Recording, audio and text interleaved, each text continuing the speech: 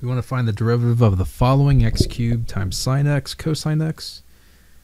So the derivative, so we're going to use chain rule. Starting off here, we're going to have d dx of x cubed sine x cosine x plus x cubed d dx of the sine of x cosine x plus x cubed sine x d dx of cosine x.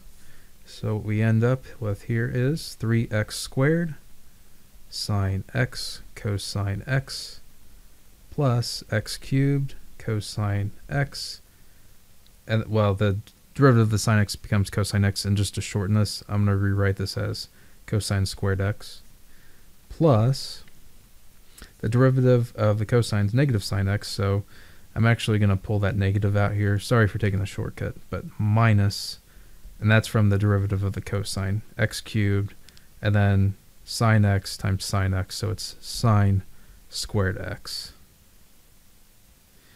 So,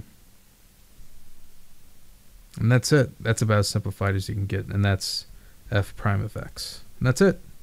All right, I hope this helped you out. Thanks for watching. You have a great day.